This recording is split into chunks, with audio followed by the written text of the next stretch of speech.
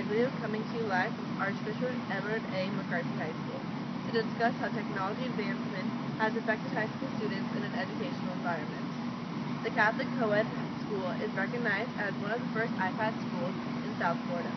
Well known as the paperless school for 4 years, we are on site to interview the first students at this school to go from paperless from freshman year to senior year. How does it feel to be the iPad babies? I don't really know, honestly. It's good. I mean, we don't have to carry around books, so I guess it's amazing. Do you feel like all this technology is a blessing or a curse? Both, in a way.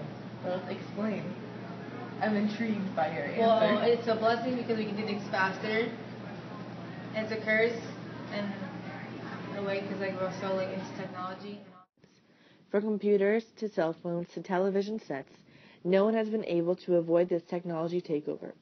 In early 2011, newly appointed principal of Archbishop McCarthy, Mr. Jean, discussed the idea of a technology-based school. Here is a teacher to speak of how this change affected the general environment and what major changes were noted with the paperless difference. Was it difficult changing your teaching styles to paper to PDF? A little bit. I started off teaching on a blackboard and went to a whiteboard with overhead, and so trying to catch up has been a little bit of an adjustment, but it's also my kids and my own children are involved, so it makes it a little easier for me to adjust. As the seniors have noticed a change, the freshmen have not.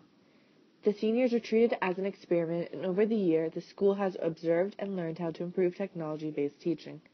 The freshmen are debatably the most tech-savvy class since they are the youngest and have been exposed at such a young age.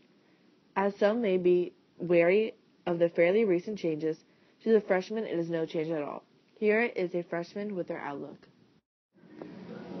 Are you adapting well to this new technology? Yeah. Do you think? At my old school, I've used an iPad, so it's nothing new. What is one thing you love about the iPads? One thing I love about the iPads is the fact that I can play music through headphones and do work at the same time. These technology advances have affected all of us. Archbishop Edward A. McCarthy High School is recognized as a forerunner of this movement.